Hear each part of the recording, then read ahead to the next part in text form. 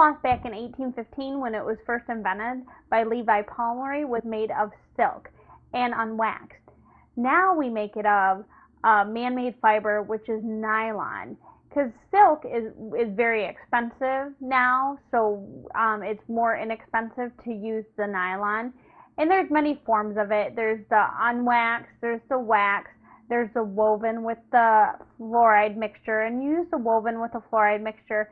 You use that for your posterior teeth to get food impaction out. Use the wax for people that have tighter contacts, so you can get in between their teeth a lot better. So it's basically a personal preference what kind of floss you use today.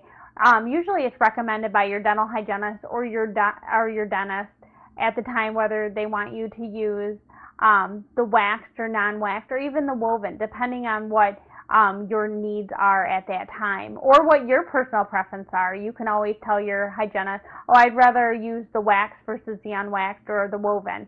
But it's something that is good to use every single night to help clean in between your teeth to reduce decay.